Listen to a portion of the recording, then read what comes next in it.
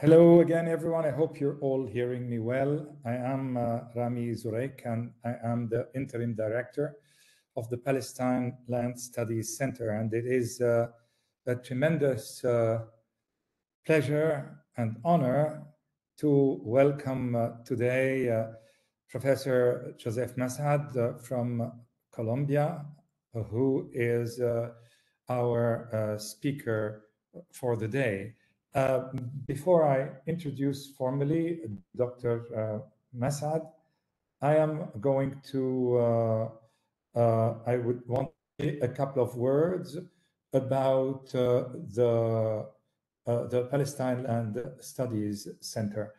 And I just wanted to remind us all that the PLSC has got a lineage. The Palestine Land Studies Center was founded at the American University of Beirut in 2019, based on the archives of Dr.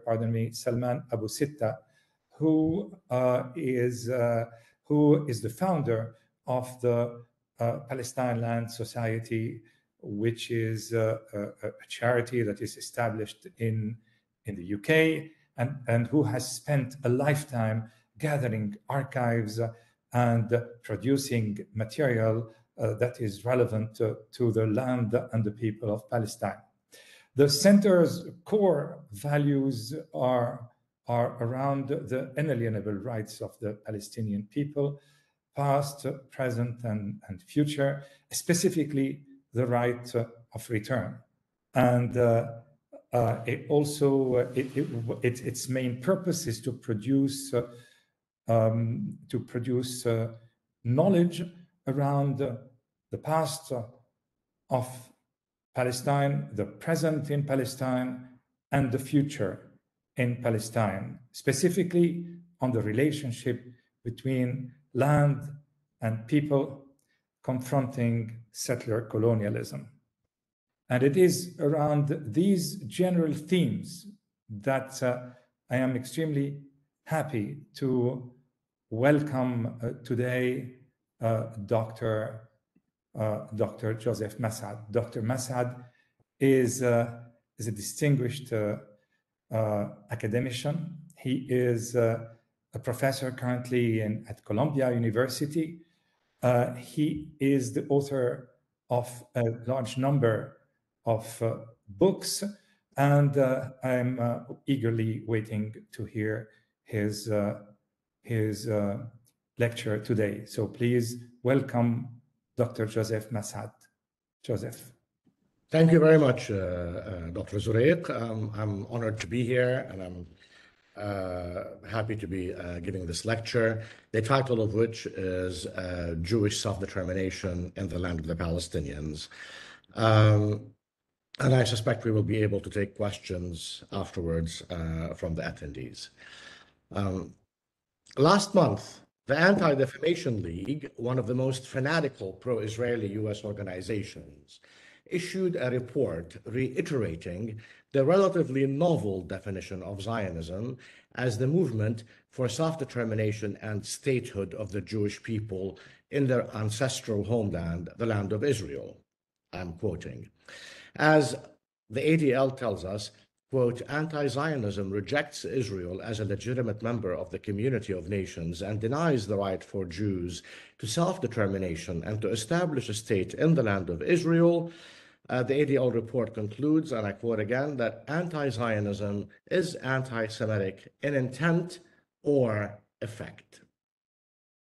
Not to be outdone, the director of the Turo Institute on Human Rights and the Holocaust, Professor Anne Bayevsky, goes further when condemning the recent report issued by the United Nations Commission of Inquiry of Israel last week.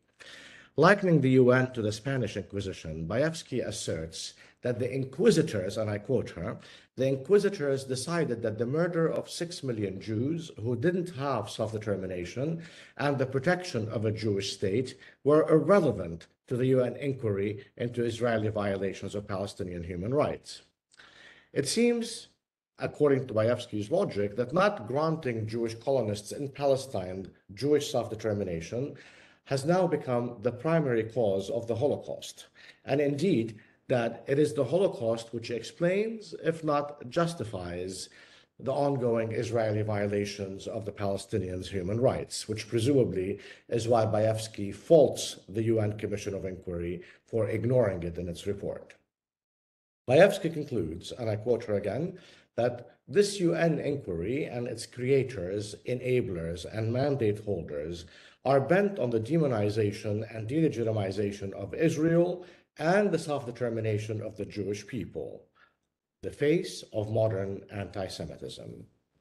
These are hardly new lines of argument, but they acquire special importance in the wake of the 2018 Israeli Basic Law, the so-called nation-state law, which stipulates that, quote, the land of Israel is the historical homeland of the Jewish people in which the state of Israel was established, and that, quote, the state of Israel is the national home of the Jewish people in which it fulfills its natural, cultural, religious, and historical right to self-determination.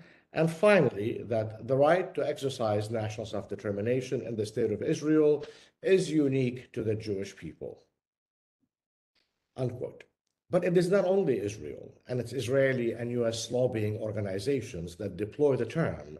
So do pro-Israeli US academics, as does political scientist Michael Walzer, for example, who claims outlandishly, not to mention anachronistically, that the outcome of the Zionist establishment of the Jewish settler colony means that, and I quote him, today, Jewish self-determination, impossible for almost 2,000 years, is an everyday fact, unquote. The Europe-based International Holocaust Remembrance Alliance, whose definition of anti-Semitism has been adopted by the US and the EU, also insists that, quote, denying the Jewish people their right to self-determination, example by claiming that the existence of the state of Israel is a racist endeavor, unquote, is a form of anti-Semitism. Unlike these recent Zionist claims, the indigenous Palestinians had put forth their claim and right to national self-determination since the end of World War I, when that right was introduced internationally, beginning with Palestinian appeals to the Paris Peace Conference, a right the Palestinians continued to invoke in the face of ongoing British and Zionist denials since then. The increasing use by Israel of the so-called right of Jewish self-determination as having always been foundational to the Zionist movement and to Jewish settler colonialism in Palestine, and as the basis for denying Palestinian self-determination, is, however, and as I will show, belied by the historical record. Whence then came the question of Jewish self-determination as the principal argument deployed by Israel, its laws, and its US allies and academic marketers against the right of the indigenous Palestinians' right to self-determination? The term first appeared in Hebrew as a translation from the Russian as, quote, the right of self-definition, or in Hebrew as hazechut lehagdara etzmit, and began to be deployed during the terrorist war that Zionist militias launched against the British mandatory authorities from the early 1940s through 1948. Not unlike the rise of the concept among South African white colonial settlers following the Boer War with the British, and of course, which led to the establishment of the Union of South Africa in 1910 as a British dominion with white self-government, European Jewish colonists began to use self-determination in earnest when they parted ways with their British sponsors.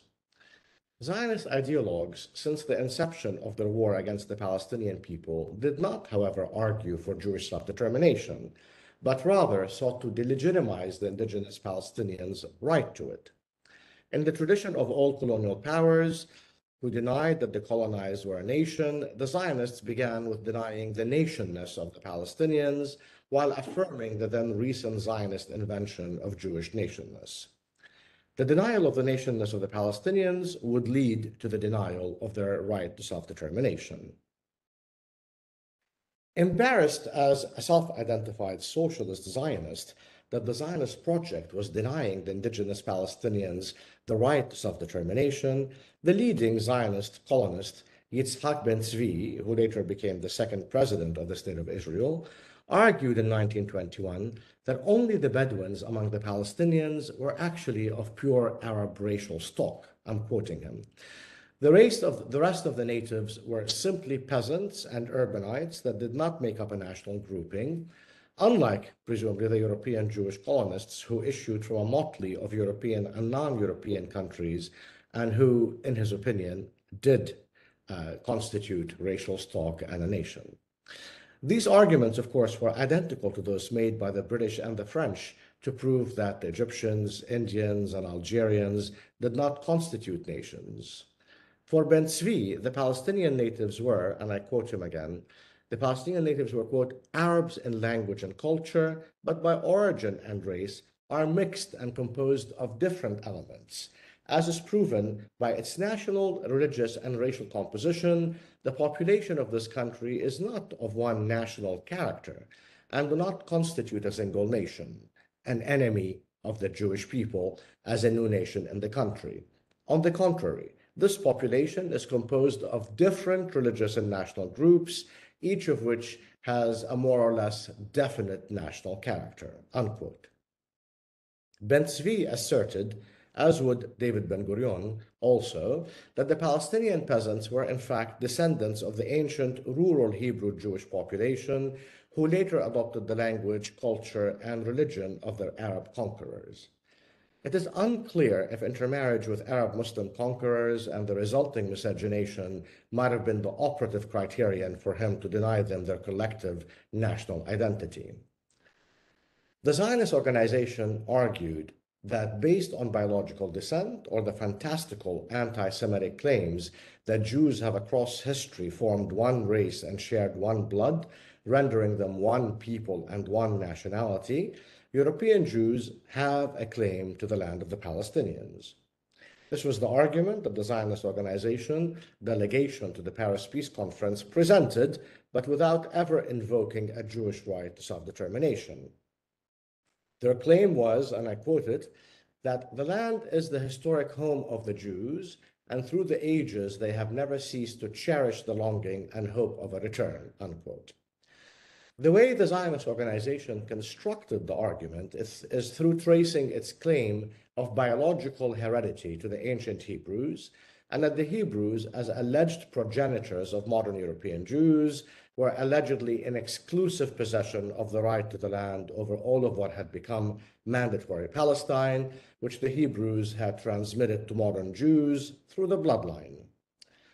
Zionism's project was thus to claim European Jews' right to the land of the Palestinians based on this Christian and later anti-Semitic and now nationalist claim of a common blood among all Jews, whom the anti-Semites accused of being Asiatic, Semitic, and not European. These theories, of course, were elaborated by race theorists like Houston Chamberlain or Eugen Düring, and others, which, many of the founders of Zionism, such as Herzl, Max Nordau, Arthur Rupin, would read and learn from concerning precisely this, the issue of the racial makeup of European Jews. In contradistinction to the Zionists, the Palestinians have always invoked their right to the land as the basis of their anti-colonial claim against Zionism. This was the case since the inception of the Zionist threat, especially following the Balfour Declaration, which crucially was issued by the government of Lloyd George, who was actually a champion of self-determination, but only in the former German settler colonies. It is most interesting to note in this regard that unlike the post-mandate use by the Zionists of the concept of self-determination, neither the Balfour Declaration of 1917 nor the Palestine Mandate employed the language of rights, let alone of the right of self-determination, for the Jewish colonial settlers, even as they were granting them the land of the Palestinians. Whereas some Zionists claimed that Palestinians lack common descent as they share blood and ethnicity with other Arabs and even non-Arabs, and therefore lack particularity as a Palestinian nation, this was Ben Tzvi's argument, others like Vladimir Jabotinsky were willing to concede the right of the Palestinians to their own land, but explained that such a right was in conflict with the colonizing Jews' superior, because allegedly historical and ancient, right to the land, which created a hierarchy of priorities.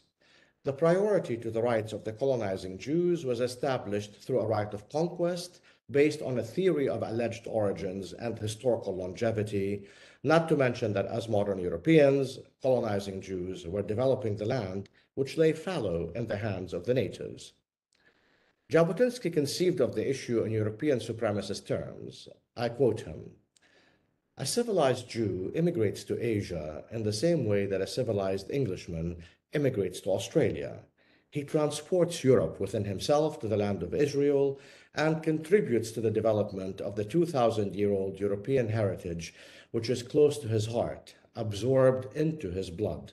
To our neighbors in Asia, we wish the same thing, the liquidation of the Orient as fast as possible." Unquote.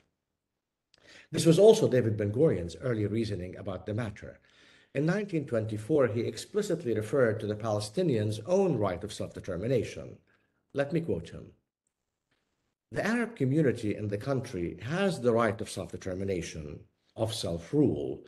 It would never occur to us to restrict or minimize that right. The national autonomy which we demand for ourselves, we demand also for the Arabs. But we do not admit the right to rule over the country to the extent that the country is not built or is not built up by them and still awaits those who will work it. They do not have any right or claim to prohibit or control the construction of the country, the restoration of its ruins, the productivization of its resources, the expansion of its cultivated area, the development of its culture, or the growth of its laboring community." Unquote. In a letter to the British Assistant Under-Secretary of State, Sir John Shuckburgh, in March 1930, Chaim Weizmann, the head of the Zionist organization, invoked his opposition to Palestinian self-determination, affirming that, quote, "the rights that the Jewish people has been adjudged in Palestine by the British mandate do not depend on the consent and cannot be subject to the will of the majority of Palestine's present inhabitants," unquote. Weizmann was clear that when the British promised the Zionists a national home in Palestine, quote, "the agreement of the Palestinian Arabs was not asked," unquote. The reason for why Palestinian consent was of no import, Weizmann added, was on account of the uniqueness, as he put it, of the Jewish connection to Palestine. He further claimed that as Arabs were being granted self-determination in neighboring states like Iraq, they could not be allowed to stand in the way of Jewish colonial aspirations in Palestine. The Palestinians themselves could not, quote, "be considered as owning the country in the sense in which the inhabitants of Iraq or of Egypt possess their respective countries," unquote. To grant the Palestinians self-determination or self-government or, quote, "a legislative assembly," would be to assign the country to its present inhabitants and to cancel, I'm still quoting, "and to cancel in an underhanded manner the Balfour Declaration's commitment to a Jewish national home in the land of the Palestinians." Meeting in the Biltmore Hotel in New York in May 1942, the Zionists issued their infamous political program for the final takeover of the country of the Palestinians. Attended by 600 American Jews and 67 foreign Zionist Jews, including Weizmann and Ben-Gurion, the conference program asserted the following, I quote, "In the course of the last 20 years, the Jewish people have awakened and transformed their ancient homeland. From 50,000 at the end of the last war, their numbers have increased to more than 500,000. They have made the waste places to bear fruit and the desert to blossom. Their pioneering achievements in agriculture and in industry, embodying new patterns of cooperative endeavor, have written a notable page in the history of colonization." The program further called, and I quote, "for the fulfillment of the original purpose of the Balfour Declaration and the mandate, which, recognizing the historical connection of the Jewish people with Palestine, was to afford them the opportunity, as stated by President Wilson," this is Woodrow Wilson of the US, "to found there a Jewish Commonwealth," unquote. The Biltmore program did invoke the rights of Jews to immigration and settlement in Palestine, but not to self-determination. The Zionist movement has often argued that establishing a Jewish state for world Jewry was a moral and historical necessity that must be protected and enshrined in law, something it tirelessly pursued over the decades. However, ironically, the language of rights was never employed by the main documents that Zionism generated, nor the ones it obtained from world powers until 1948. Zionists would argue more recently that Zionism was nothing less than the movement of Jewish national liberation, or even more recently still, for Jewish self-determination, and that the Jews of Palestine sought independence. All three notions that were in fact absent from Zionism's major documents all along.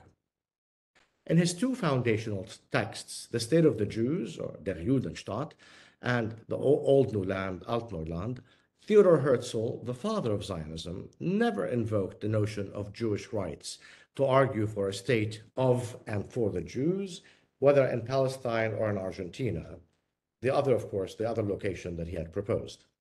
Herzl did speak of a solution to the Jewish question, but not of a right. And neither did the First Zionist Congress Herzl convened in 1897 and the Basel Program it issued cite such a right. This also applies to the three international foundational texts that Zionism worked hard to bring about. The first such text, the Balfour Declaration, rather than use the language of rights, used the language of affect, promising that the British government, and I quote, views with favor the establishment in Palestine of a Jewish national home, and that its declaration, the British declaration, was, quote, a declaration of sympathy with Jewish Zionist aspirations, unquote.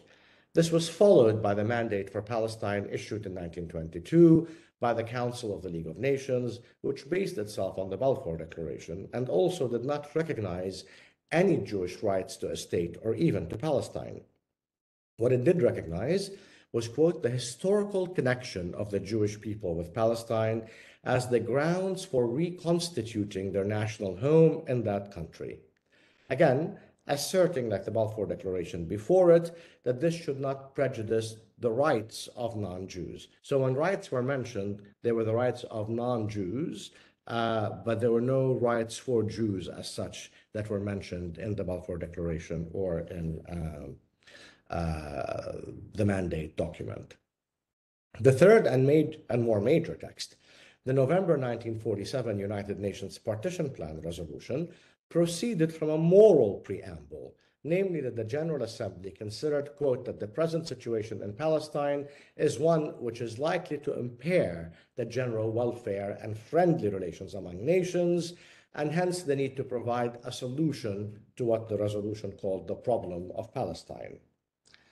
Unlike these Zionist and international foundational documents, which did not employ the language of Jewish rights, the Zionist movement insisted on its use in its own foundational document of the state, namely Israel's so-called Declaration of Independence, which in fact is formally titled the Declaration of the Establishment of the State of Israel.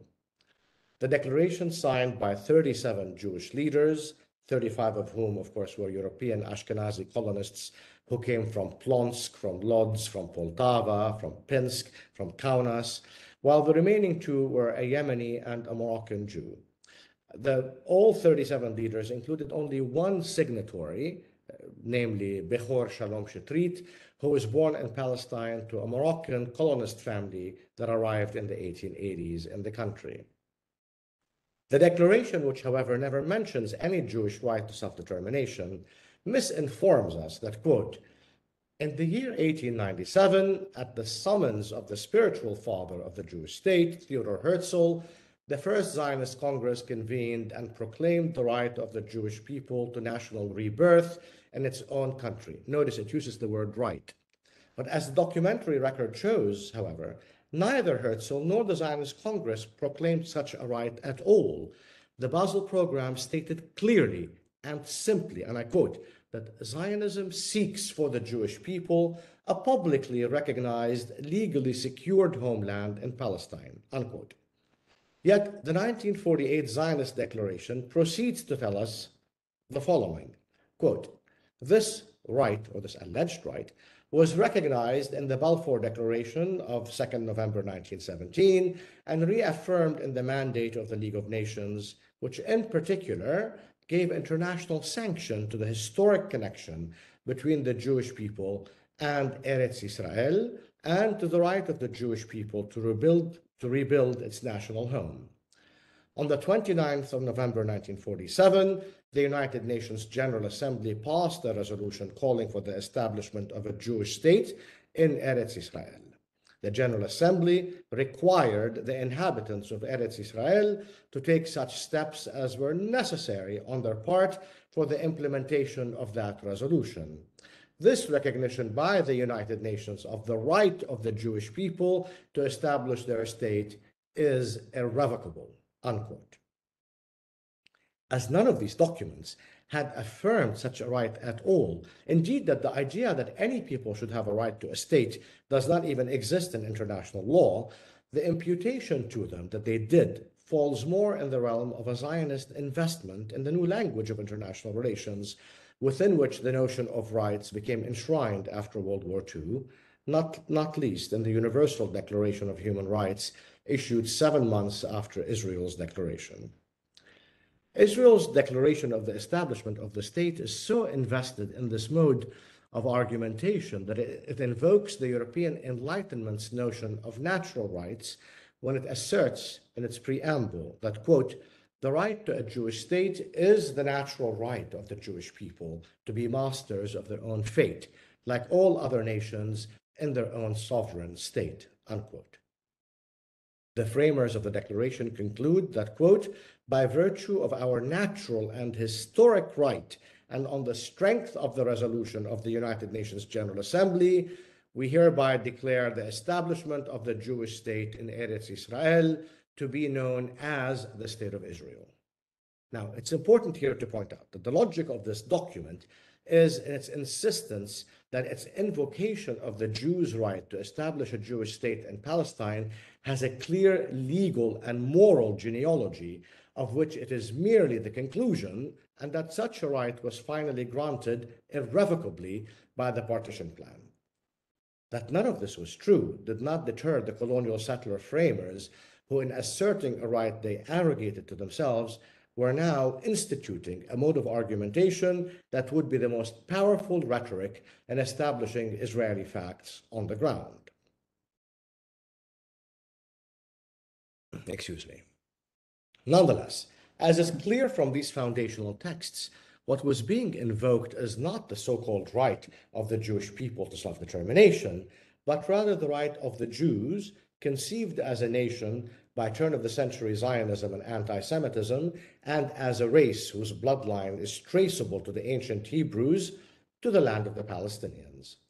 This is important to point out, since the ADL declaration with which I began this lecture, that it is not the right of Jewish self-determination which anti-Zionists deny, according to the ADL, but rather the exercise of Jewish self-determination in the land of the Palestinians, which the ADL calls the land of Israel, and not even the state of Israel.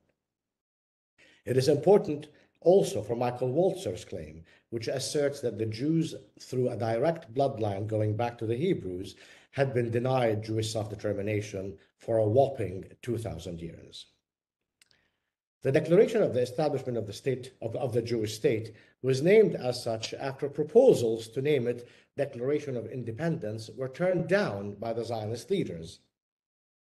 It was the Zionist Communist Party delegate, Meir Vilner, who proposed that the state be declared sovereign and independent. But this amendment was turned down.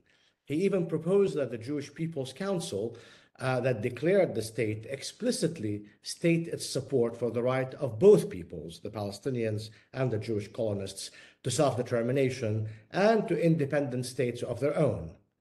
But these proposals were rejected outright in favor of declaring the state Jewish and nothing more, and without mention of any people's self-determination. The reasons for rejecting terms like independence had to do with the main purpose of Zionism, namely that their state would be the state of the Jewish people worldwide and not only of the Jewish colonists in Palestine. Declaring the state independent and sovereign would have implied that it was independent of world Jewry, and therefore that it was an Israeli rather than a Jewish state.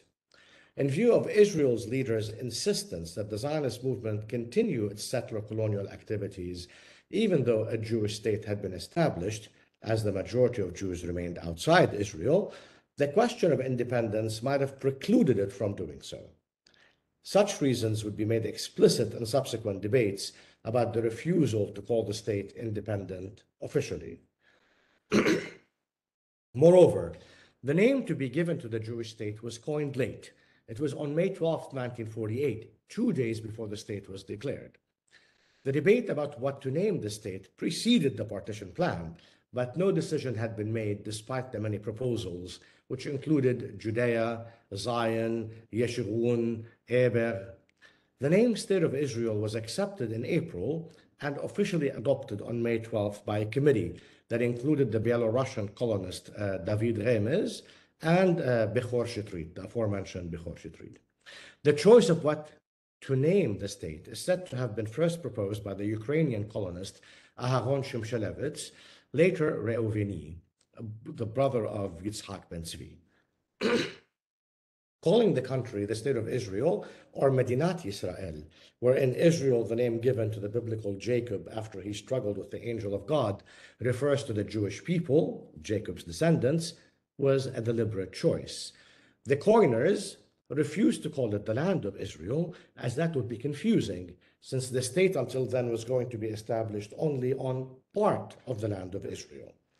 The name of the state would facilitate the Zionist tarnishing subsequently, or even then, of anyone who opposed the state of the Jewish people with anti-Semitism in the decades to come, and as the ADL recently reiterated. The more recent deployment of the so-called right of the Jewish people to self-determination and the so-called state of the Jewish people neatly follows the same logic.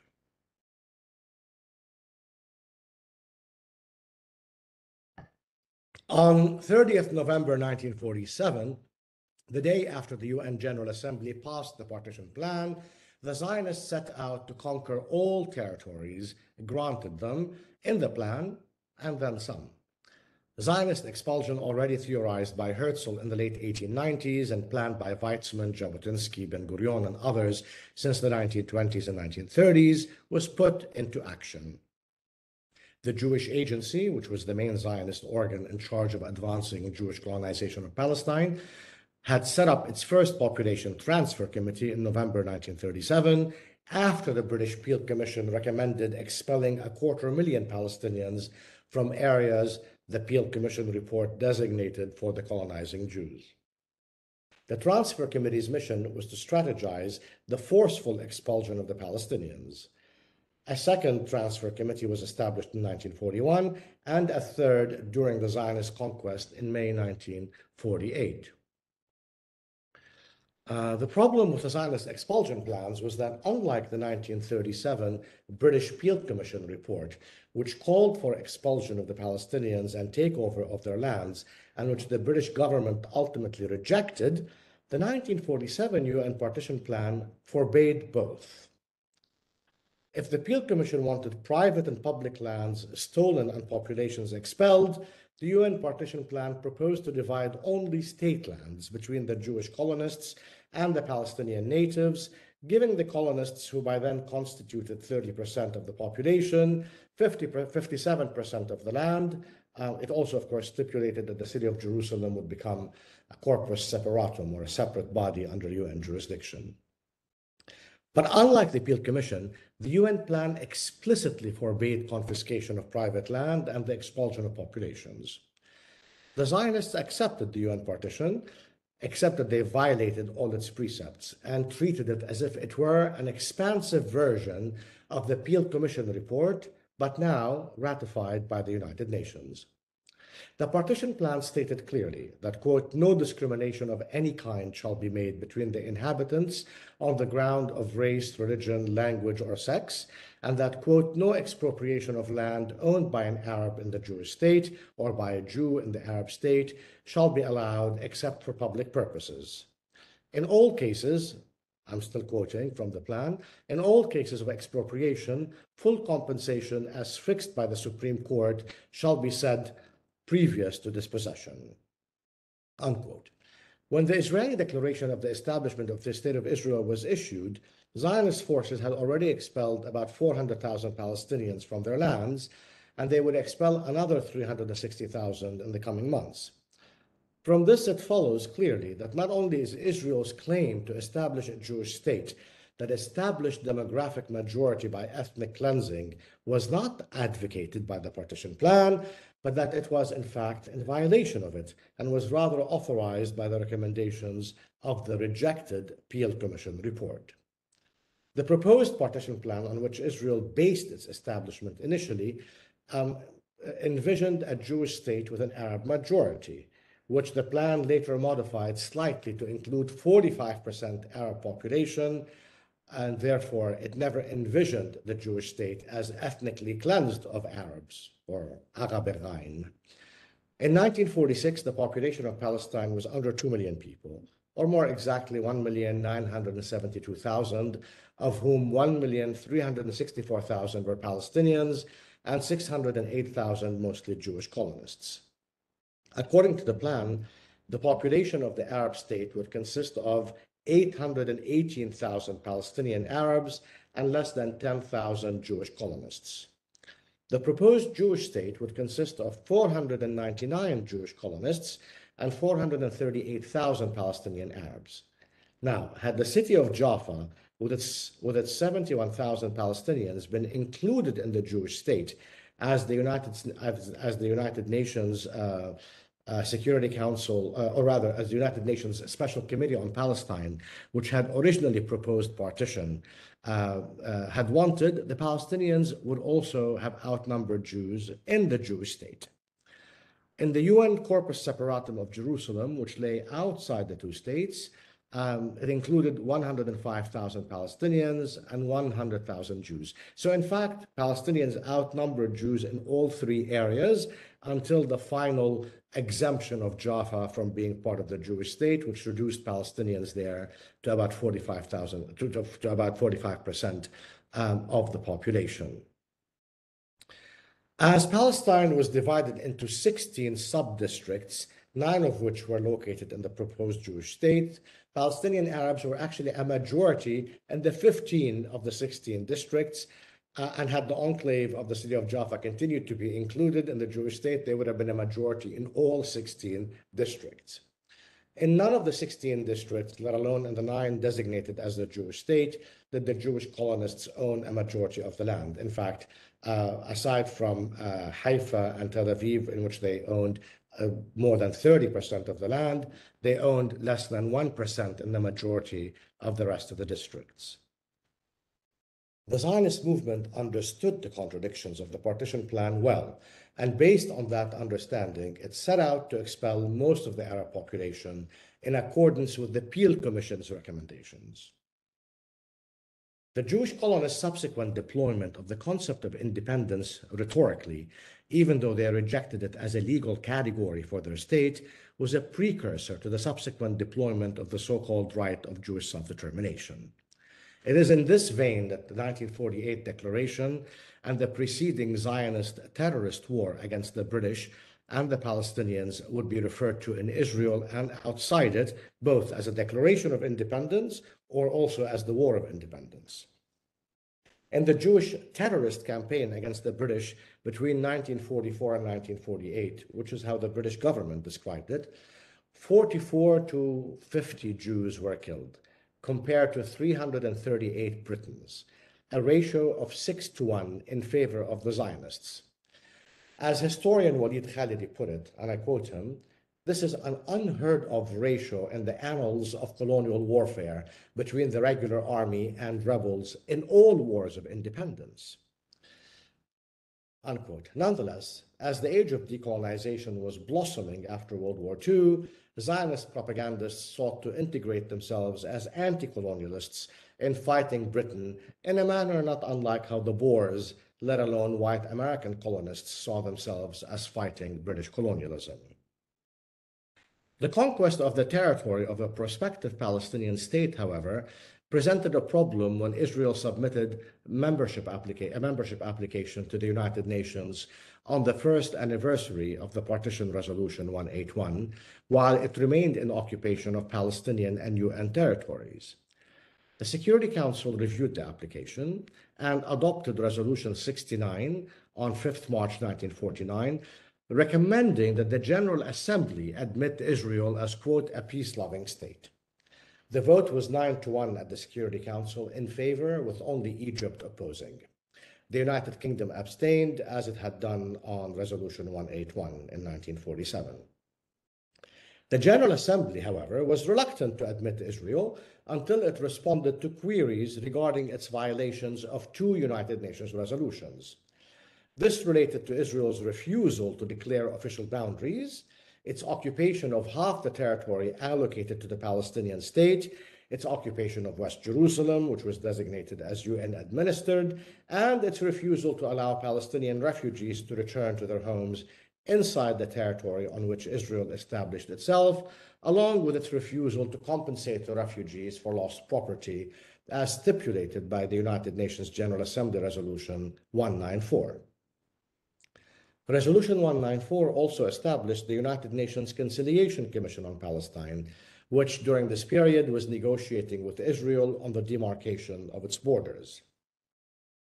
Israel's ambassador, the South African-born Aubrey Solomon, who later known as Abba Eban, responded to the queries on 5th May 1949. He assured the General Assembly that the matter of Israel's boundaries could be resolved through a process of peaceful adjustment, as he put it, of the territorial provisions laid down in the Partition Resolution 181, and that the adjustment, and I quote, the adjustment should be made not by arbitrary changes imposed from outside, but through agreements freely negotiated by the governments concerned. Abba Eban added that the refugee problem could not be settled before the issue of borders is settled through separate negotiations with each Arab state, and that Israel would not be able to negotiate effectively without first becoming a member of the UN. So rather than satisfying the UN resolutions based upon which it would be admitted to the United Nations, he argued that in order to satisfy these UN resolutions, Israel has to be admitted first. On Jerusalem, Abba Eban stated that Israel would have favored UN jurisdiction were it not for the Arab states' quote, armed resistance and the refusal of the United Nations to take control of the area. He clarified that Israel would cooperate with the UN to establish control over all the holy places in the city, which of course, most of which were in Jordanian-occupied East Jerusalem at the time. Based on these assurances, the UN General Assembly admitted Israel as a member on the 11th of May 1949 by a 37-12 vote, adopting Resolution 273. But the resolution stipulated that Israel must abide by Resolutions 181 and 194 as a condition of its admission. 9 countries, including the United Kingdom, abstained. Of course, based on this, legally, today, one could question the legality of the admission of Israel at the UN, since it remains in violation of 2 resolutions stipulated in the very resolution that admitted it. But neither the Security Council nor the General Assembly resolutions made any mention of Jewish self-determination, and this is very important. So as they recognized Israel, they did not recognize the right of Jewish self-determination. The next day, the United Nations Conciliation Commission on Palestine held a conference in Lausanne, attended by Israel, Egypt, Jordan, Lebanon, and Syria, during which Israel refused to repatriate or compensate the Palestinian refugees and proposed to annex all the territories it occupied illegally as a form of bilateral territorial adjustment. The Arab states rejected this, as they understood that the Israeli, quote, proposal involved annexations rather than territorial adjustments. Excuse me.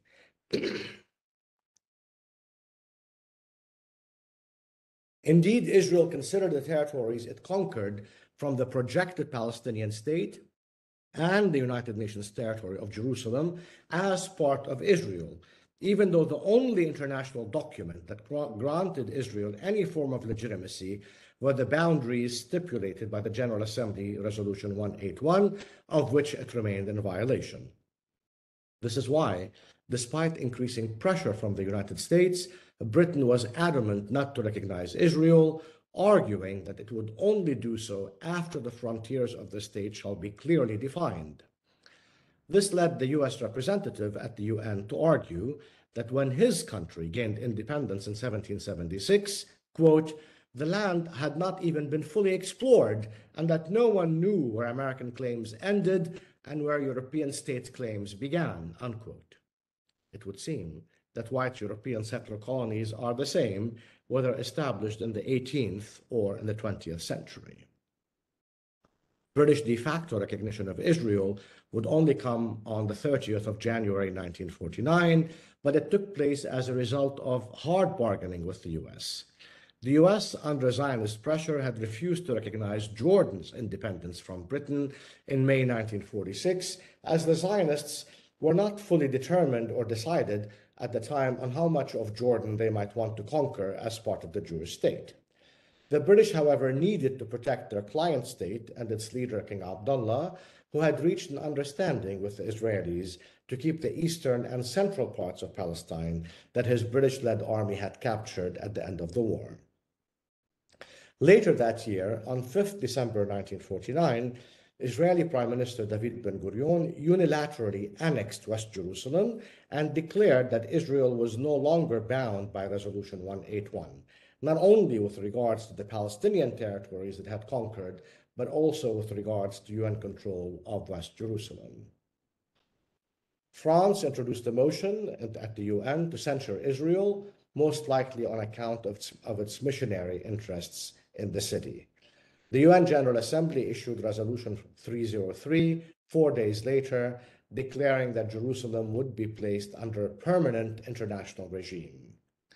Israel rejected the resolution and on 14th December moved Ben-Gurion's offices and the Knesset from Tel Aviv to West Jerusalem, where Ben-Gurion declared, and I quote, Jerusalem has always been and always will be the capital of Israel, unquote. Britain finally recognized Israel de jure on the 27th of April 1950, while still voicing its reservations on the question of borders, including Jerusalem.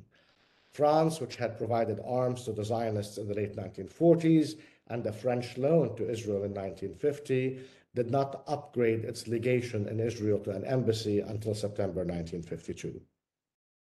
The Zionists never justified any of these conquests or annexations by appeal to any right of Jews to self-determination, but insistently on the Jews' so-called historic right to the land based on their alleged bloodline as heirs to the ancient Hebrews.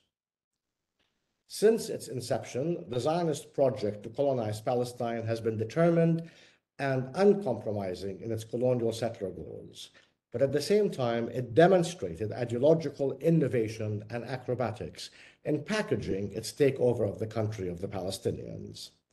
While the initial goal was to create a colonial Jewish majority in Palestine, successfully achieved for a few decades through the expulsion of hundreds of thousands of Palestinians in 1948 and again in 1967, Zionists have more recently had to face the old new reality of Jews as a minority in their own colonial settler state.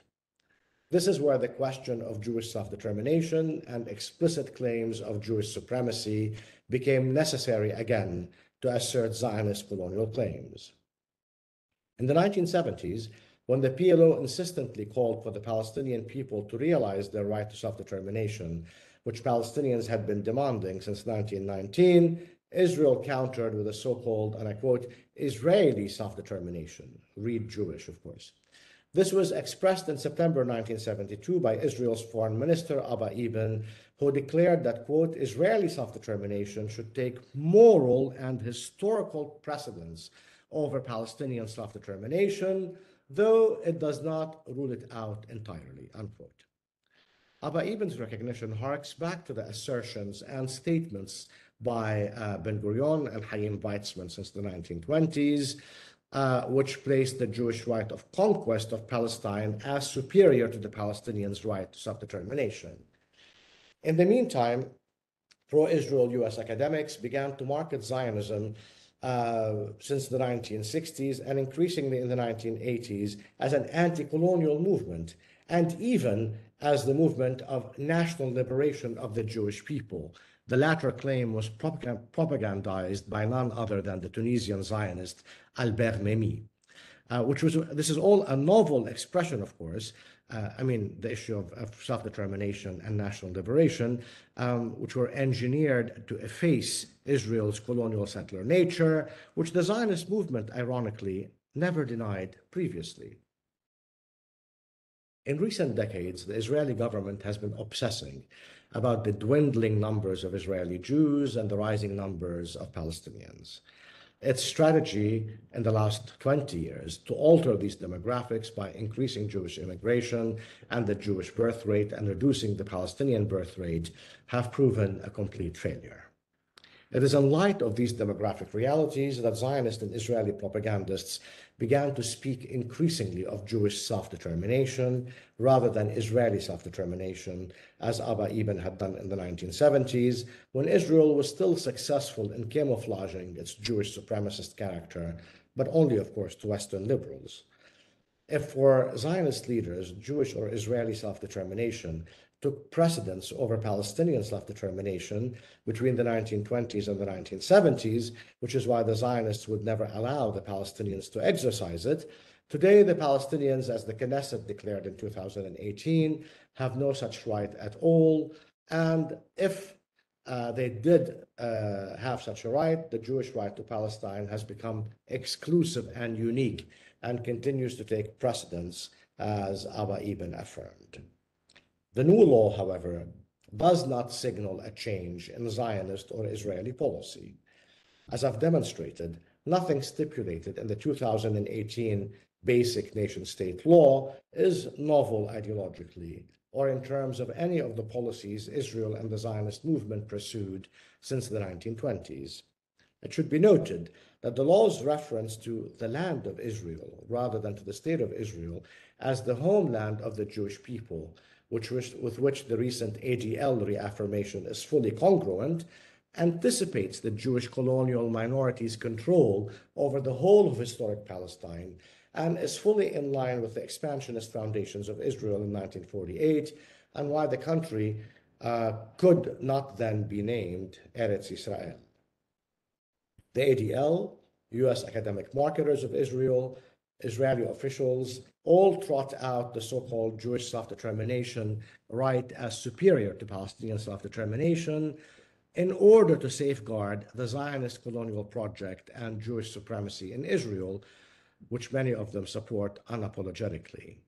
The hypocrisy, however, lies with American and European Jewish and Christian liberals, let alone their Israeli Jewish counterparts, who feign shock over the nation-state law and last week's elections, which brought Benjamin Netanyahu and his Zionist religious allies back to power, and whom Western liberals consider somehow as more Jewish supremacist than Ben-Gurion, Chaim Weizmann, Abba Eban, or any of Israel's other leaders.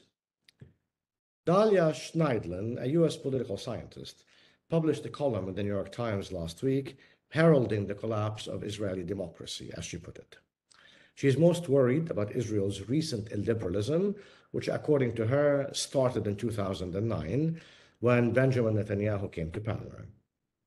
She avers that, quote, the apex of this illiberal legislative frenzy was the nation-state law of 2018, a new basic law elevating Jews to a higher status than all other citizens, unquote.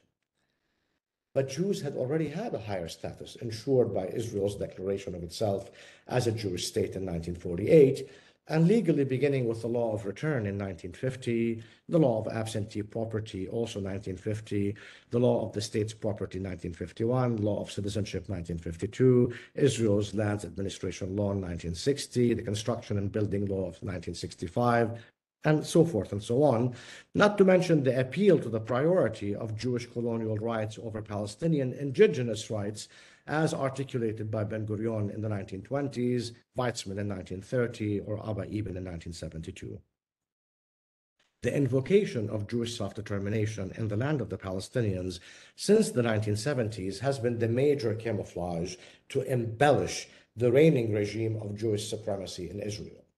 However, neither the 2018 nation-state law nor the new Jewish supremacist government of Israel signals a change, major or minor, in the status of Jews or Palestinians in Israel and its occupied territories. The only change they augur is the explicitness of Israel's ongoing commitment to Jewish supremacy, but without any more embellishment. The panic this has induced in Israeli and pro-Israeli US and European liberals is that no amount of repetition of and appeal to the notion of Jewish self-determination can any longer undo this explicit Israeli commitment to Jewish supremacy. Thank you.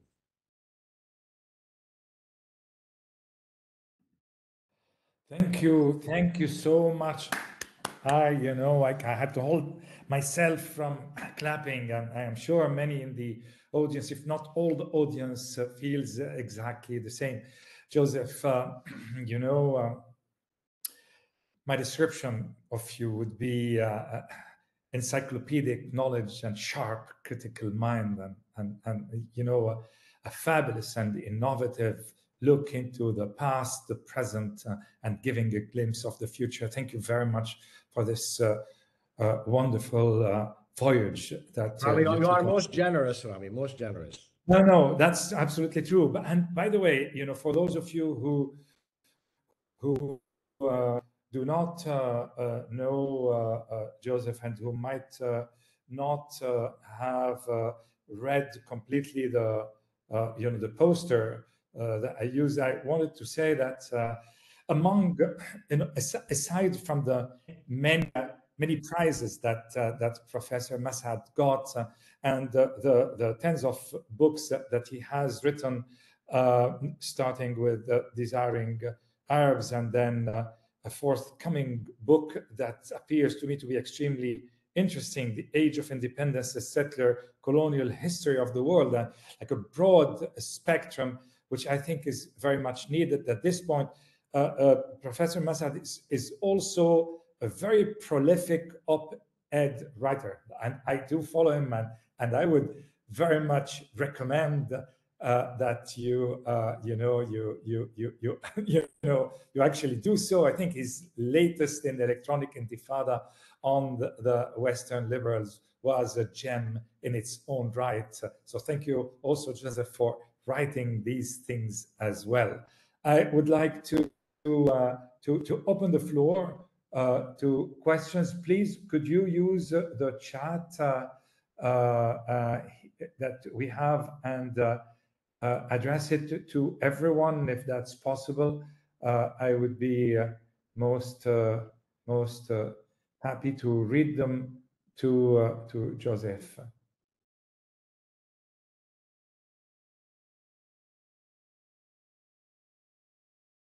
So while we people get around writing, I have a question, Joseph, that has been sent to me on my WhatsApp. So I'm going to read it to you. Okay. And the question is the following: if the Zionists are attempting to argue that most urban farmer Palestinians are not truly Arab in some sense, are they not somewhat admitting that the country itself is Arab, or at least that Arabs have a greater claim to the land than the largely European Zionists? No, not really, of course, because a Zionist claim is, of course, is borrowed from other European colonial claims.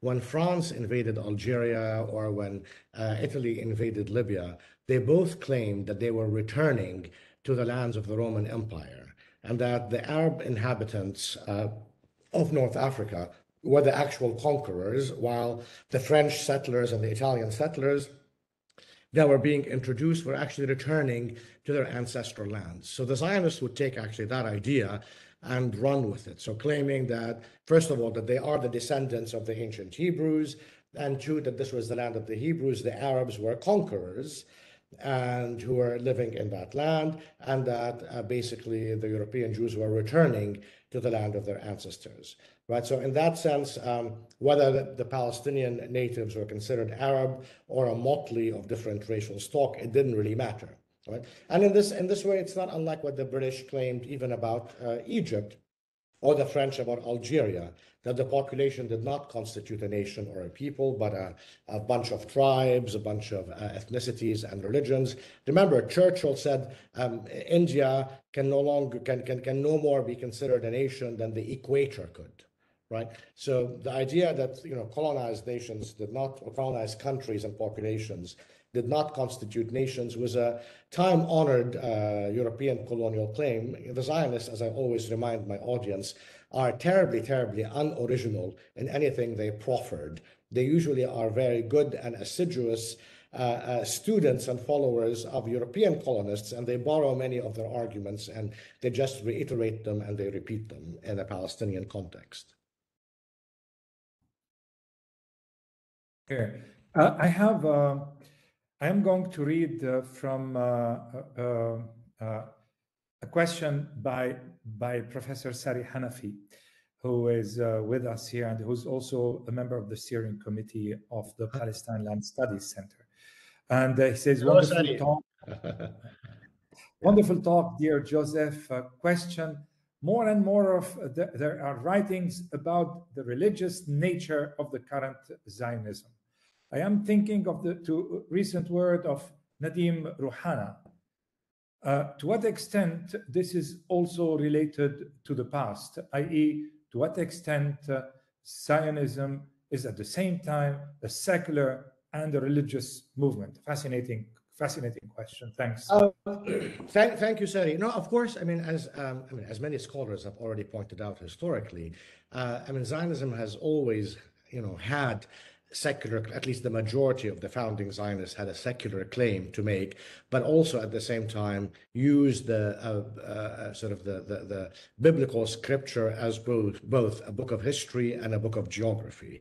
Of course, the early Zionists did have a couple of religious groups as part of the Zionist organization. The first one was the Mizrahi group, what they called the Mizrahi, not the Mizrahim, of course, which referred to the Merkaz HaRuhani, which was a religious Orthodox group in Eastern Europe, and they used the acronym of the Merkaz HaRuhani, which became Mizrahi, or Mizrahi as they pronounced it, and they joined based on a religious claim to Zionism. The other group, of course, was Agudas Israel, who were non-Zionist, later would be pronounced in the Hebraized pronunciation of Agudas as Agudat Israel. They joined, but only insofar as they sought to live in Palestine, but not necessarily to support the Zionist effort. Now, aside from these two groups, of course, which were explicitly religious, the majority of the founders, while not religious, relied on all these religious criteria. The idea suddenly that Jews lived in exile, which is a biblical idea, that the Jews of Europe were not, in fact, later converts to Judaism like Christians were. They accepted the anti-Semitic notions, of course, that European Jews originated in Palestine, but somehow European Christians didn't. It's unclear, since both populations converted to these two foreign Palestinian religions. But European Christians never thought of themselves as descendant of the early Christians of Palestine, for example. But they did think, especially the Protestant Reformation, that European Jews were somehow related directly to the ancient Hebrews, which was also partly part of Jewish lore at the time. So the Zionists actually took on these religious understanding that European religious Jews had, that they were somehow living in exile or galut, that they were somehow the descendants of the ancient Hebrews, and that the scriptures, in fact, could tell us about the geography and the history of the Jews. Remember that this is also, but at the same time, part of the rise of nationalism more generally. What you have is, for the first time in the 1840s, you have the first book that was a history book written that talks about the Jews, or the history of the Jews from the ancient period until the present. This is, of course, the book by Gretz. That was a very strange historical book to write about. Imagine writing a book about the history of Christians from the ancient times to the present. But this was the first attempt to create some kind of a uniformity between the ancient Palestine Hebrews to modern Jews around the world as somehow being one people whose history can be encapsulated in one book. So a lot of the secular movement to create a nationality for Jews, which was of course the project of the anti-Semites, but also adopted by the Zionists, would begin from these religious premises, both Christian and Jewish religious premises. So in that sense, the subsequent commitment, especially by the followers of Rabbi Kook, who would become very important, subsequently in the 30s onwards, and his son in the 1960s, with the followers in Israel, expanding the realm of more religiously committed Zionism, would build on these Zionist premises. Because remember, there was really no religious Zionism prior to the Zionist movement that existed. The most that you have is in the late 18th century with the revival of Protestant evangelicalism. You also begin to have new Messianic Jewish sects forming, the most important of which was, of course, from Lithuania and parts of Poland at the time, called the Perushim, 4,000 of whom would arrive in Palestine at the beginning of the 19th century, joining the ranks of the native 4,000 Palestinian Jews who had come to Palestine after the Reconquista in the 15th century in Spain. So by the 1840s, you have now 8,000 Jews living in Palestine as part of about 400,000 Palestinians, 4,000 of whom are native or indigenized Palestinian Jews who spoke Arabic and who originated in Spain, and the more recent 4,000 Perushim, who came for religious reasons but did not have a project, a national or a state project. They came for religious reasons. A lot of these Jews who would come for these types of religious reasons in the 19th century, as a result of the rise of Messianism in some European Jewish circles, and of course, not to mention among Protestant Christians, would later become Zionized because of this sort of melange of secular nationalism, secular race laws and biology with the understanding in the biblical scriptures of Jews as one people who are now living in exile. So I hope this helps. Thank you. Thanks, Joseph. I have another question here. So Sari, thanks you a lot again for your wonderful talk. But I have a question from Walid, and he asked, do you agree that the strident and fraudulent assertion of the notion of Zionist self-determination reinforces the notion that Zionism has reached a dead end, and this might give rise to a new Nakba? Could you I can't see the on my chat the question that you just asked. Okay, you should look at chat. Okay, now I see it. Now I see it. You don't Okay. see it. Okay. Thank you.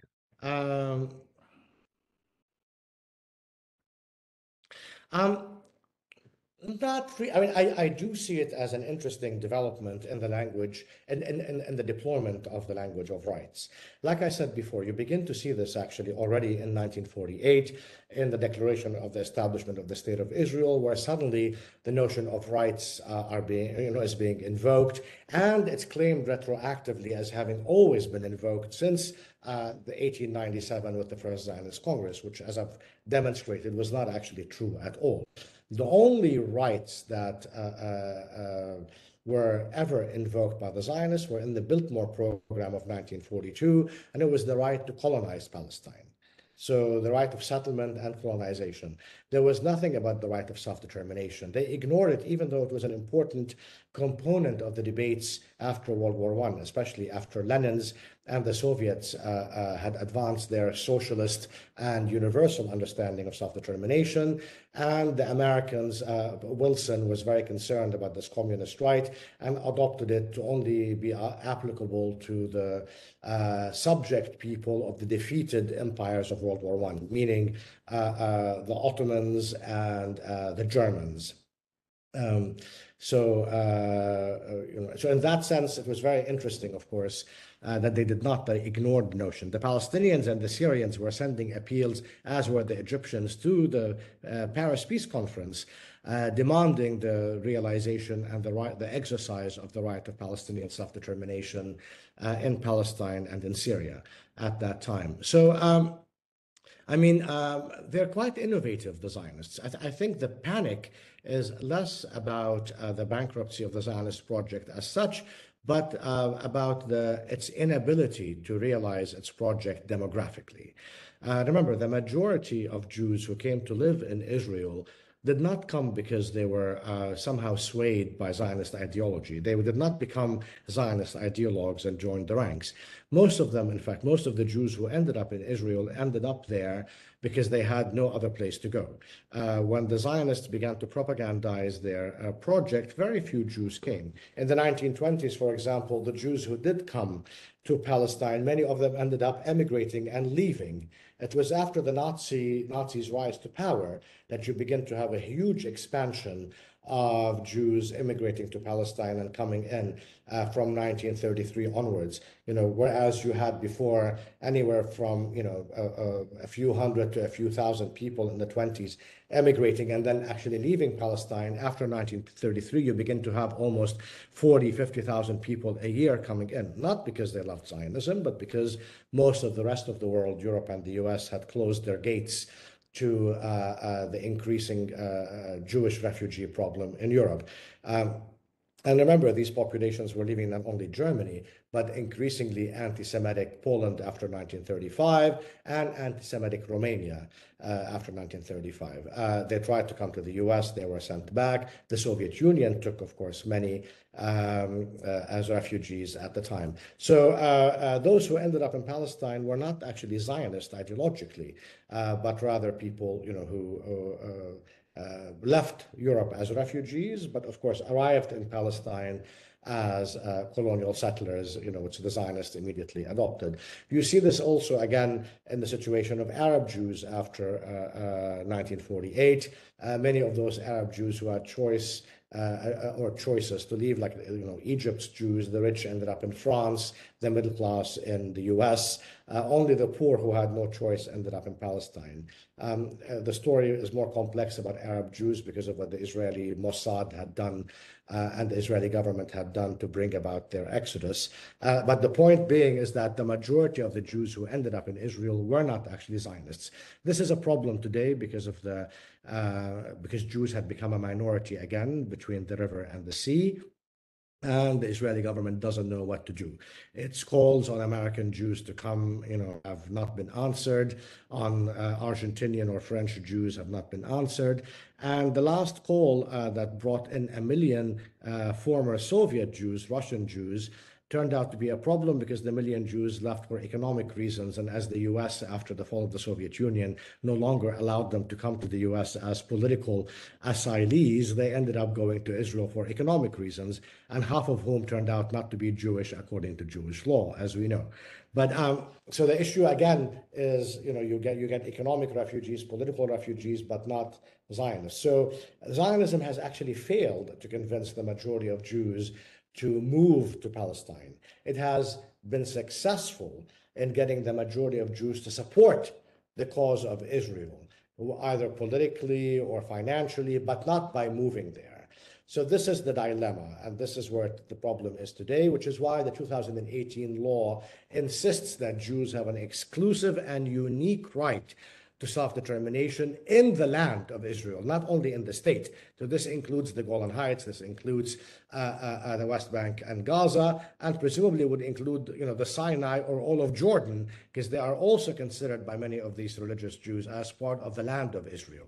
It's unclear what the Eretz Israel actually means. Is it from the Euphrates to the Nile, or it's a biblical notion, right? So In that sense, the law stipulation that they have this particular right in the land of Israel, not only in the state of Israel, is precisely engineered to obfuscate the possibility of democracy, that they have to be a majority for their right to trump the right of the Palestinians. Now we know that they can be a minority, and as a minority, they still have the Jewish supremacist right that is unique and exclusive to them, regardless of what their numbers are.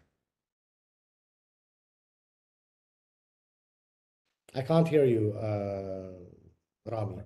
So it's wonderful. Thank you very much. We have a number of other questions, and we intended to go on till 7:30, so 10 minutes or so from now, but we can extend a little bit. So the next question is from Ghassan Awar.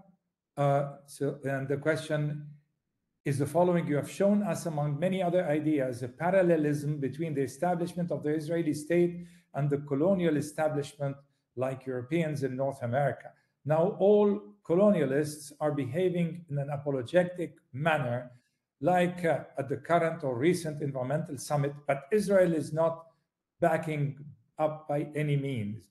When would Israel start to understand, to give way, do you think, please?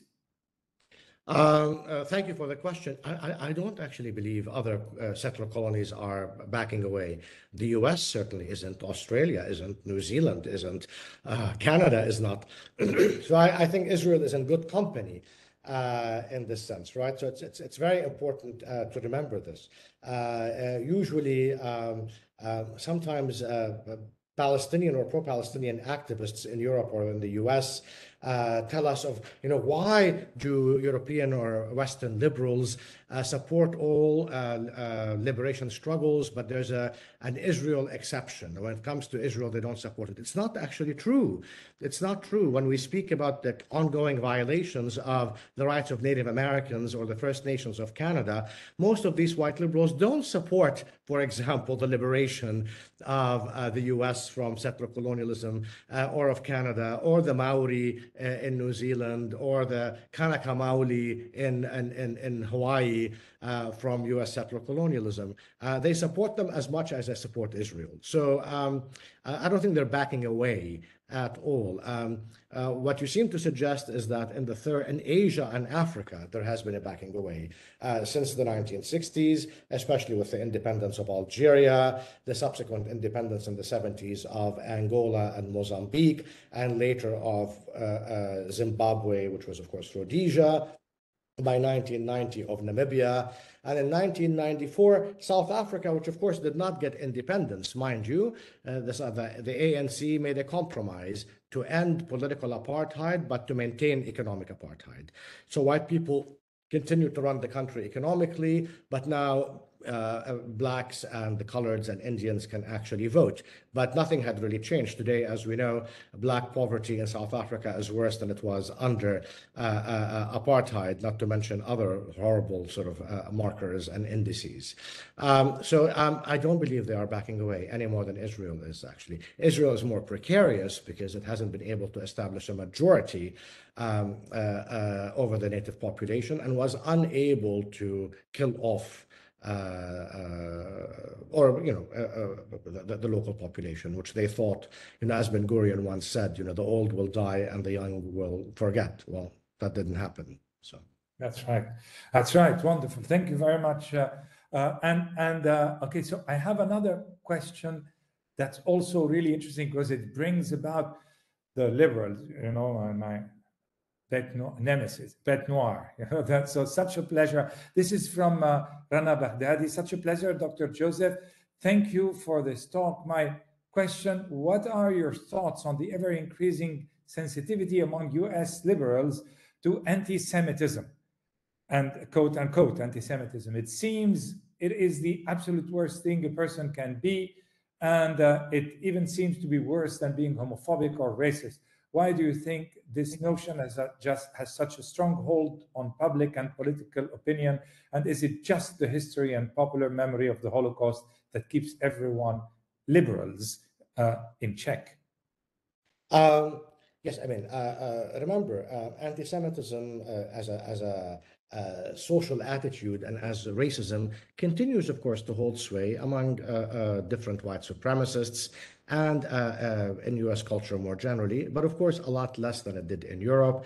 And while more recently, American Jews have been victimized by active anti-Semitic violence, especially a couple of years ago in Philadelphia, where someone attacked a synagogue and killed several of the worshippers, another attempt in California. So there has been an increasing physical threat to American Jews. Of course, not the, you know, that threat is much smaller than the violence exercised by Islamophobes against Muslims in the US, not to mention the ongoing racism, especially the ones exercised by the US police against African Americans who are killed on a daily basis, mostly for being black. But that should not in any way discount the continued horrific existence of anti-Semitism and the actual threat it constitutes, physical threat it constitutes to Jewish communities.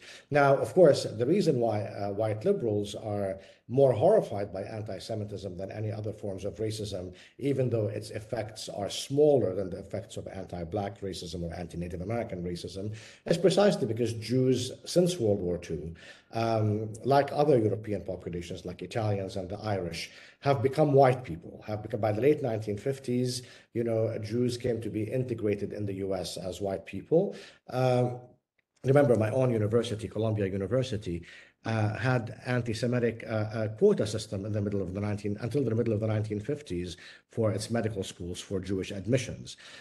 So we're speaking, this is a late occurrence, the late 1950s, when a lot of this kind of institutionalized anti-Semitic policies were abandoned.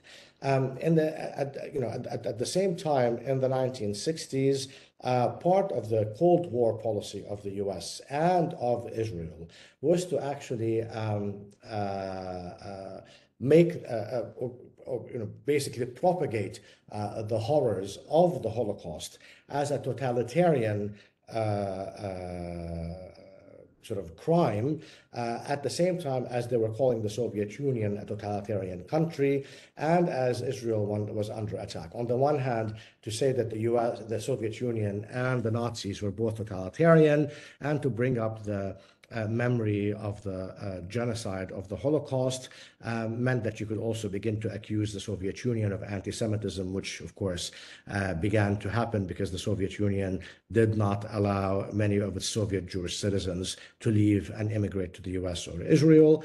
And at the same time, this helped Israel. If you attack Israel politically, then you must be an anti-Semite. And of course, this was part of the Israeli propaganda line, all along, in the sense that the Zionists felt, and in the declaration of the establishment of the state in 1948, they said clearly that the world owes them this homeland as a result of the Holocaust. Of course, the majority of Jews who were killed in the Holocaust were not Zionists, which is why they were not in Palestine. They were in Europe, and they were killed. The Zionists actually did not suffer, or Israel itself, or the Zionist movement in Israel did not suffer at the hands of the Nazis, yet they claim the Jewish victims of Nazi Germany as their own. So as a result, the whiteification of Jews, the Cold War deployment of the Holocaust as a weapon against the Soviet Union and against detractors of Israeli settler colonialism came to be integrated in white liberal political culture. Now, of course, they are right to be horrified by anti-Semitism, as all of us should be constantly. However, to again elevate the question of anti-Semitism over and above other kinds of racism is something, of course, that I think is historically based and is part of the ongoing commitment by white liberals to the defense of white peoples, more so than others. Now, I think, of course, the redefinition of anti-Semitism and the adoption of the redefinition of anti-Semitism as anyone who questions Israel's right to be a racist colonial settler state is part of the Zionist fear of the ongoing exposure of what Israel is about. So it became a legal principle in the US or in, well, I mean, you can't really prosecute people for it, but you can deny them funding by the US Congress or by the European Union. So you can no longer, in fact, say that Israel is a racist state without being accused by people who adopt this definition of being anti-Semitic. This is part, I think, of the increasing bankruptcy of Zionism. But remember, this is all along what Israel had done. It called itself the Jewish state. Israel says we have to conquer Palestine in the name of the Jews. We have the right to conquer Palestine in the name of the Jews. We have the right to oppress the Palestinians, as Bayevsky claimed, because we were oppressed in Europe. So in the name of Jews, we have to do all these things. Therein lies the anti-Semitism of Israel. Israel thinks its achievements and its crimes are Jewish crimes and Jewish achievements. The detractors of Israel, including the Palestinian people, believe that Israel's crimes are the crimes of the Israeli government. And Israel's achievements, political achievements, are the achievements of the Israeli government, not of the Jewish people. The anti-Semite here is the Israeli government, who speaks in the name of Jews to justify its crimes. And then if you attack it, it claims that you're the anti-Semite. So it's an easy claim to respond to by showing that it is Israel and those who defend it who are the anti-Semites. And remember, the majority of pro-Zionists in the US are evangelical Christians who themselves are anti-Jewish and want to convert Jews to Christianity. The majority of Zionists throughout since the 19th century, and as Theodor Herzl and the Zionist movement had recognized, were anti-Semites who supported Zionism because, like the anti-Semites, Zionism wanted to empty Europe of Jews and take them somewhere else. So it seems to me that usually the majority of anti-Semites fill the ranks of Zionists, not of anti-Zionists. The majority of anti-Zionists are on the left. They support third world liberation, and they are part of the anti-racist movement. Now, some anti-Zionists may be anti-Semitic, but certainly they are minuscule in the movement, whereas they are the majority amongst the pro-Zionists. Thank you very much. Joseph, do we have time for some more questions? Are you okay? I'm happy to take more questions. Okay, well, we have another question here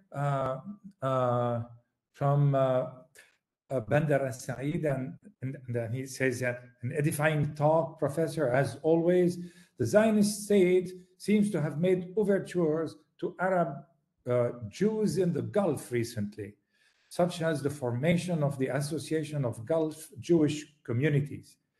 What is the role of such overtures in the context of Jewish self-determination? In other words, what is the purpose of these moves when the majority of these Arab Jews would refuse to migrate to the Zionist state in the first place?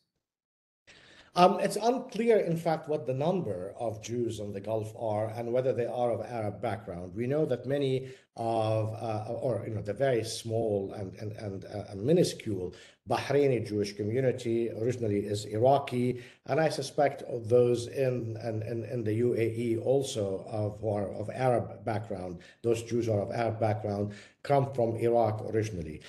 Clearly, they have not been Zionists, but there's an attempt to Zionize them, the attempt to set up synagogues, dispatch Ashkenazi rabbis, etc., and to link them to Israel. Again, as I was saying in the previous response, that the idea that Jews are necessarily pro-Israel or that they would support it automatically is what Israel pushes for. The fact that a majority of Jews historically opposed Zionism and a majority of them began to support the cause of Zionism after World War II and after the Holocaust did not mean that they became Zionists. They became pro-Zionist, even though they were anti-Zionist previously. Now, I do not know, given the small numbers of Jews who live in the Gulf today, what their views on Israel may or may not be. It seems to me they may be like other Arab liberals who have become very friendly to Israel. I mean, some of them could be that. So if they are pro-Israel or friendly toward Israel, they would be no more or no less than their Muslim compatriots.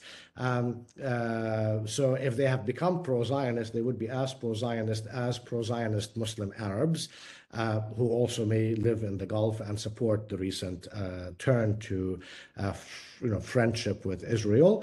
And if they oppose it, they would also oppose it, from an anti-Zionist perspective that they may share with their Muslim compatriots. The purpose of this, of course, is to co-opt them by Israel. If they have not been co-opted or are not co-optable, now they can be co-opted. But the idea of Jewish self-determination is one that could only be exercised, according to the Zionists, in Israel itself. Remember, previous to that, the Zionists initially were much more democratic about the target country where the Zionist colonization would take place. Even the Zionist organization itself initially was committed to Argentina, but then entertained the possibility of Kenya, which at the time was called Uganda, as a possibility. But then you have, by 1905, you have the Zionist territorial organization, which explored other areas, including Australia, South America, Turkey, Cyprus, Iraq, and other areas. So they called also for some form of Jewish colonization, and presumably if those projects had been successful, for what they might have called Jewish self-determination in these areas. But as it stands, Jewish self-determination can only be exercised and must be exercised and unique to Jews in the land of Israel. As for the Jews of the Gulf, they probably would be targeted like the Jews of France or the US by Israel's leaders, who often call upon them to, quote unquote, come home to your homeland. A kind of call that if any European or American Christian leader would make would rightfully be called anti-Semitic, because they would be denationalizing US Jews or French Jews. So it seems to me the leaders of the Gulf might take offense if Israeli leaders in the future would call upon the Jews of the Gulf to come home, because if they are Gulf nationals, and clearly they are, then they are already at home. And the Israelis, in that sense, would be trying to subvert them into denationalizing them and inviting them home. But I have not yet heard of a specific call to Gulf Jews to come home by Israeli leaders. If you've heard of some, please let me know.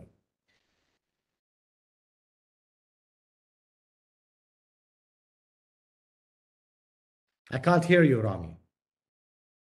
Thank you, Joseph. We have a couple more questions. So this question is from Laith Maruf. So the Crusaders also said they are the descendants of the apostles. Thus, they have right to Palestine and to rule Jerusalem. Is Zionism just another face of the eternal urge of white supremacy to colonize not only the land, but also the heritage of Arabic peoples and their ancestors, like Christianity and Judaism, and to dress up and play pretend Semite or claim to be the embodiment of Christian Jewish heritage, as they would put it? Okay, I'm confused because the question seems to have come from a Gretchen King. Yes, but it says a question from Laith Maruf. So I'm assuming that Gretchen is passing on this question from... Regardless, I'll answer the question. I know the Crusaders do not see themselves as descendants of the apostles, not at all. The problem with European Christians, of course, is that, as converts to this Palestinian religion, the Crusades begin, of course, about 50 years after the split in the church between the Catholic Church and between what becomes the Eastern Roman Empire and the Eastern Church. So the idea was that these European converts to Christianity realized that they were actually beholden to a religion whose geography and whose history is not under their rule, but under the rule of people whom they considered to be heretics. Remember, the Crusades would also sack Constantinople on their way to Jerusalem, because it was at the time ruled by Eastern Christians. And remember, Jerusalem at the time had a majority Arab Christian population, and Palestine itself probably had more than half its population was Christian at the time, even if ruled by Muslims. So the European Christians wanted to actually appropriate the very geography on which their faith was based. Remember, for Palestinian Christians, I always make this remark, for Palestinian Christians, they come from Nazareth, from Bethlehem, from Jerusalem. The important towns and cities of the Christian stories of the scriptures are living towns and cities where they come from. Palestinian Christians always wonder, I think, how these European Christians could believe in our folk religion. After all, this would be equivalent to a Palestinian Christian believing in a Christ who was born in Paris, raised in London, and crucified in New York, which would be something so strange. Yet, of course, the adoption, and I think that strangeness for European Christians was registered, hence the importance of taking possession of the geography of Palestine through the Crusades. So in that sense, they did not claim necessarily descent, or some might have, of the apostles who had gone to the Roman Empire to proselytize. But the point is the Jews of the time were not interested in this project. Remember, the Crusades killed Jews, Muslims, and Eastern Christians en route to their takeover of Palestine at that time. What revived the Crusader interest, remember, there were Crusader campaigns that continued for the next 3-4 centuries till the 15th century. By then, you have the Protestant Reformation. It is a Protestant Reformation that revives the interest in Palestine and the Hebrew Bible, and who insists that through its millenarian transformation, that European Jews should be converted to Christianity and returned to the land of their ancestors, allegedly. And it took another 300 years for a Jewish movement to adopt that view, after Jews had, of course, opposed this Protestant view of themselves. So, and remember, the 19th century, the beginning of the 19th century, the new crusade was of what was called the Peaceful Crusade by the British evangelicals, was about European Christians and American Christians coming to settle in Palestine.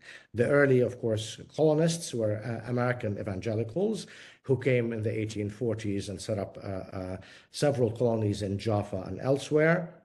Then you begin to have also German evangelicals, the Templars, who arrived also in the 1860s and set up about 8 colonies through the beginning of the 20th century. You have another, Chicago evangelical family, the Spaffords, who come and set up a colony in Jerusalem. They buy a house that was built by a member of the Husseini family outside the walls of Jerusalem. It becomes the basis of their colony. They are joined by Finnish from Finland, evangelicals at the time, and they continue to live in Palestine, for the next, almost 2/3 of a century. As you might know, today, the so-called American Colony Hotel in Jerusalem is called that because that is the house that they bought from the Husseini family and became their American colony. So in fact, most of the colonists who came to Palestine at the beginning and in the middle of the 19th century up to the 1870s were actually Christians. And the movement by British evangelicals, especially those who set up in 1908, of the London Society for the Promotion of Christianity amongst the Jews, they're the ones who would begin to actually further this project. They would build the first Protestant church in Jerusalem, the first such church, a Protestant church in Jerusalem or under the Ottomans, and they would begin a project of converting German Jews to Christianity. Even London at the time, or Britain at the beginning of the 19th century, had no more than 8,000 Jews. And as a result, you begin to have an interest in converting German Jews.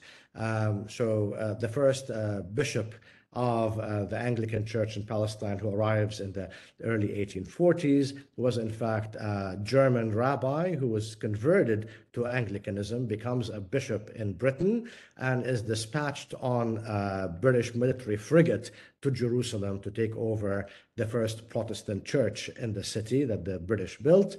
And the idea was that having converted Jews would be more amenable to attract more Jews to convert to Christianity and come to Palestine to expedite the second coming of Jesus Christ.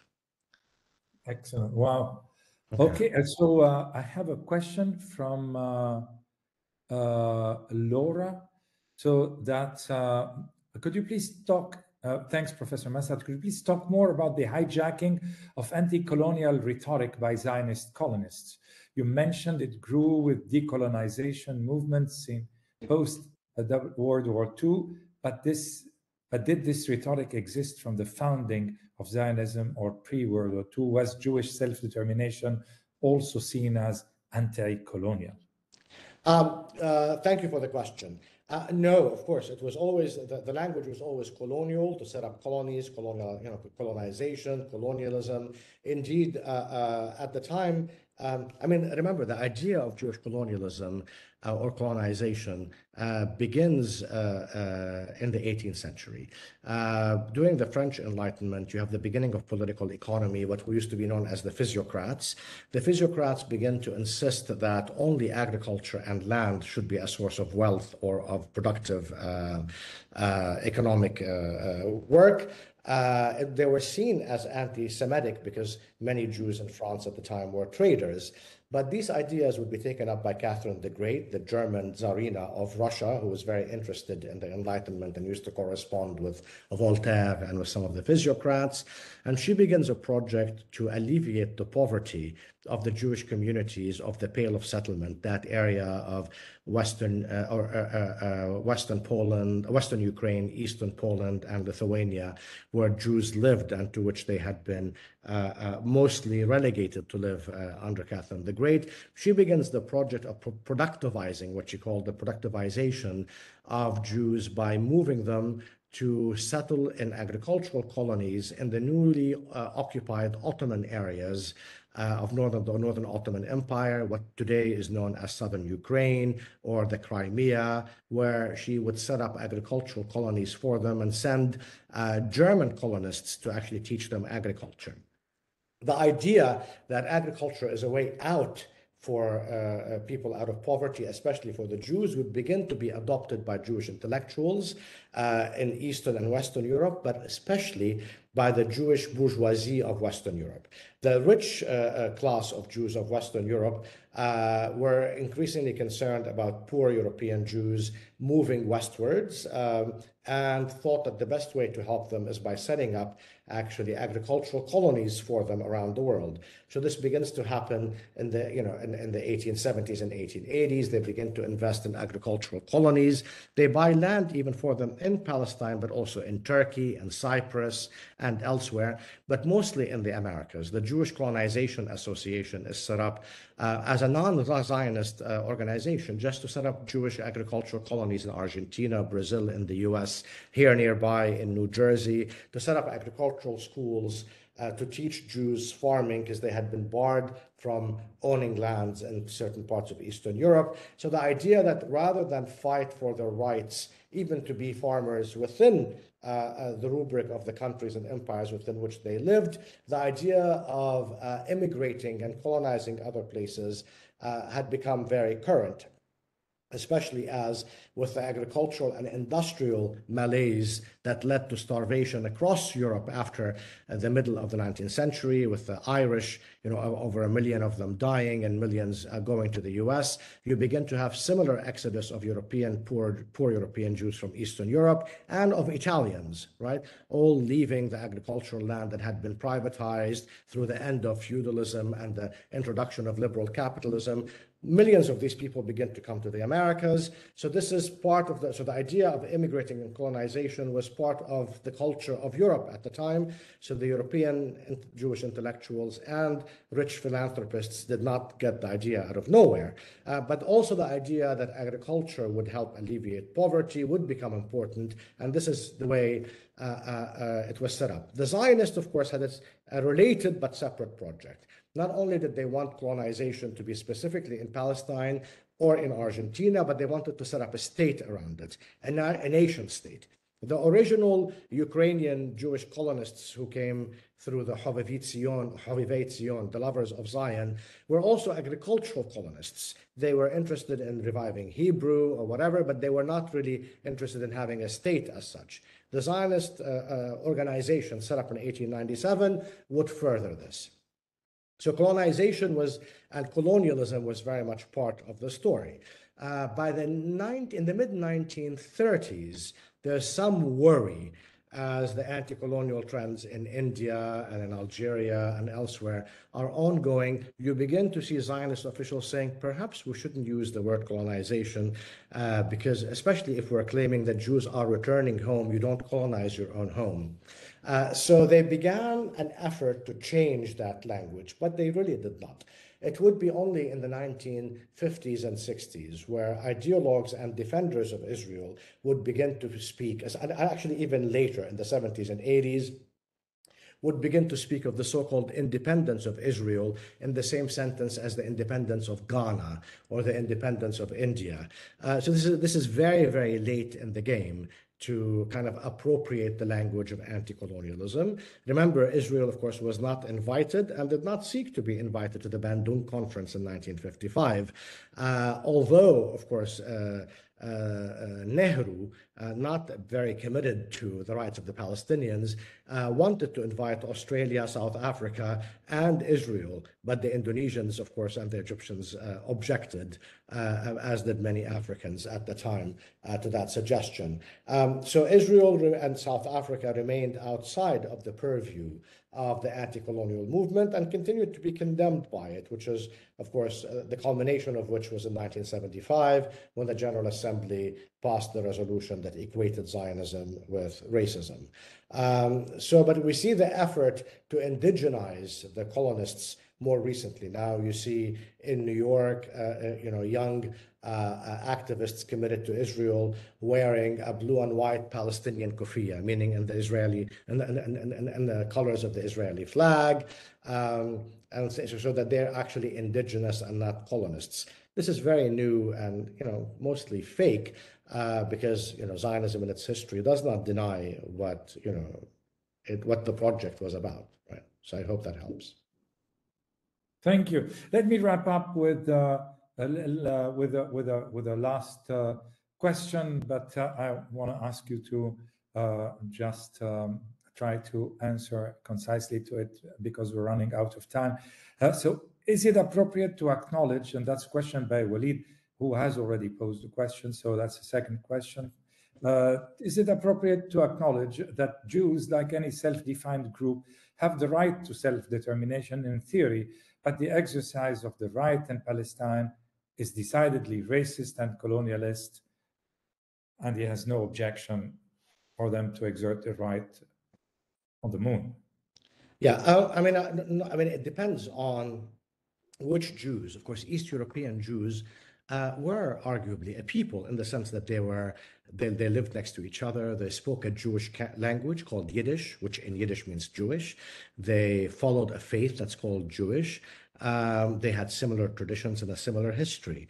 So self-determination for them, of course, is indeed their right. Although neither the Zionist movement nor actually the Bund, which was the most important socialist Jewish movement in Eastern Europe, called for self-determination. They called for cultural rights, but not for land self-determination, mostly because, of course, the East European Jews, even though they lived in the Pale of Settlement, they didn't live there alone, that their villages and towns were separated by the towns of also Russian or Polish-speaking Christians. But of course, no, absolutely. But of course, how would a Polish Jew and a Yemeni Jew exercise self-determination together is an impossibility, since they actually are not part of the same group unless you accept the anti-Semitic notion that all Jews around the world are the same race and come from the same blood, etc. But yes, I mean, today, Israeli Jewish colonists and their descendants in Palestine presumably have a right to self-determination as Israeli Jews in Palestine, but they don't have an exclusive Jewish right of self-determination in the land, right? So So this is here the question. And of course, I have written extensively that self-determination itself is actually imposed by colonialism, is a colonial right. It begins the way it's propagated by Wilson after World War I, and subsequently is to grant more rights to settlers and colonists rather than to natives. It only has its heyday and the revival of the Leninist right, which supports indigenous rights, between 1960 and 1970 at the United Nations. The US adds what it's called a safety clause to the principle and right of self-determination at the UN, which exempts people who, or countries whose people want to exercise self-determination from giving them independence, and that self-determination becomes only, according to the United Nations, the exercise of your cultural rights and identity rights. But you cannot separate from the country under which you live, and you will not be able to have lands restored to you. So self-determination has been emptied of much of what it had meant by Lenin and the teens. And after 1970, the US made sure that it would not accrue any land or property to the oppressed, which is why in 2007, the United Nations issued the United Nations Declaration on the Rights of Indigenous Peoples, or UNDRIP, in which it made sure that natives or indigenous peoples in the Americas, Australia, or elsewhere cannot separate, get independence and separate from the settler colonies within which they live, and they have no right to the lands to be restored to them.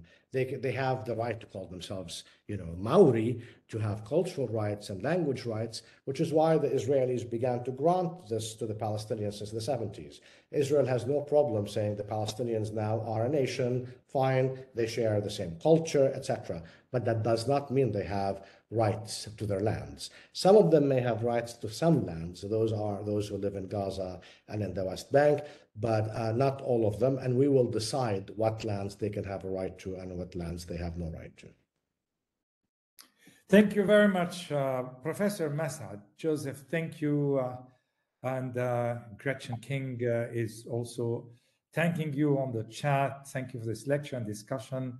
Next time in Beirut in person. And we have had this discussion, you and I, and with dinner at the Kiso. I am happy to extend that invitation again to you, hoping to fly you in sooner rather than later. Thank you very much, Joseph, for your time. And thank you for the audience for those wonderful questions that you have posed. I mean, the lecture was fascinating, but the engagement after the lecture and the questions themselves, that was another lecture of its own right. I would remind you that this lecture, this has been taped and that it will be available for those of you who would like to share it with those who are not able to make it today. We have received several queries about that, and it will be posted and advertised on our social media.